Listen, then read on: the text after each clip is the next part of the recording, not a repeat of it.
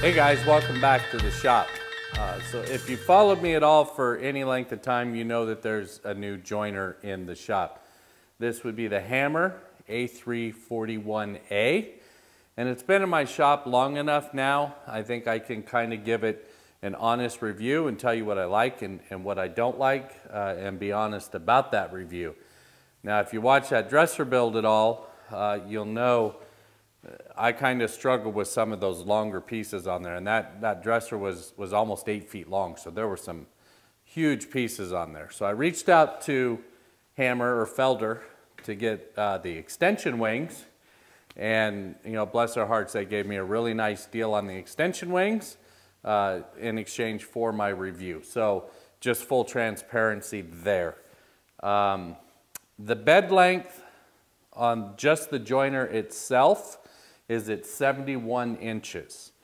To add the two extension wings, it takes it to like 66 1/4 on in-feed and out-feed.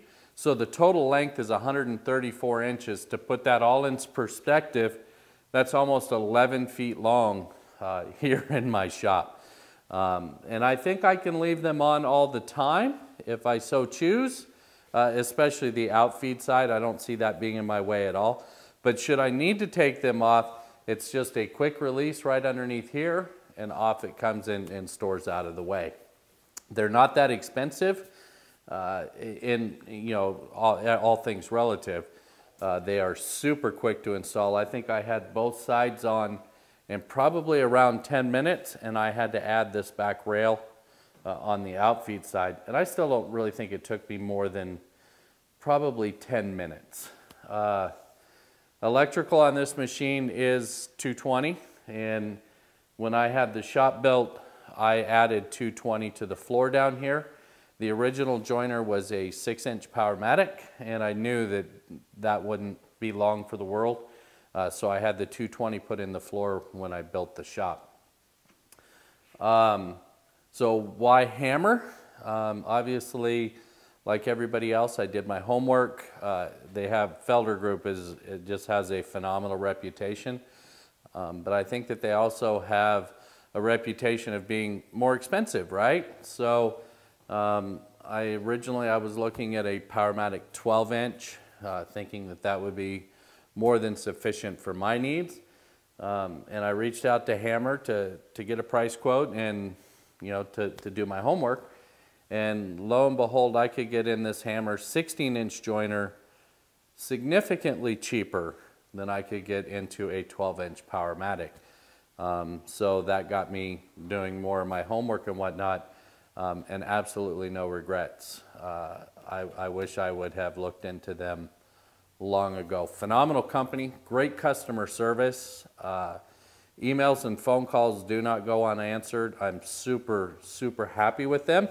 And not just because they cut me a good deal on, you know, the extension wings. Okay, so some questionable things or things I get questions about with the machine in my email is, one is the fence. On the outfeed side, there is a little bit of deflection. There's not a lot of support out here on the outfeed side. From just after the blade all the way to the front is well supported. And that little deflection out here in the end has not caused me any issues at all. So I don't consider that a negative. It's just in the design, and something that people notice is that little bit of deflection out there. Certainly not an issue. The other question I get is on the cast iron surface as well. It looks rougher than, you know, normal cast iron US machines look. And I'll be honest, I had the same question. But a coat of wax on it, just like any other, my other cast iron surfaces, and it functions flawlessly just like all my other cast iron surfaces. The one thing I will say that is taken the most time to get used to is the Euro blade guard. This fence slides forward, so you can get, you know, you can just use the front half. But when you do that, this guard slides out of the way and you're still having to walk around it. So if this machine came with the pork chop style blade guard, I'll be honest, to me it would be a perfect machine at that point. But the fence always stays true and square, and I'm getting used to the Euro guard. So that's not a showstopper or the end of the earth to me. I do wish I would have done the extension wings on my original order and had them in place up front. I've had a couple of long projects. I think I've done, I think I did the king size bed on this. I know I did the dresser on this. There may have been a couple of other longer projects where these wings, I sure wish I would have done that a long time ago. Okay guys, so that's going to wrap it up. I hope you got something out of that. My email is in the show notes.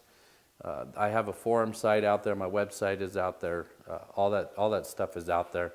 So if you have any questions, please let me know, and I will try to answer questions as they come in. So until next time, guys, take care.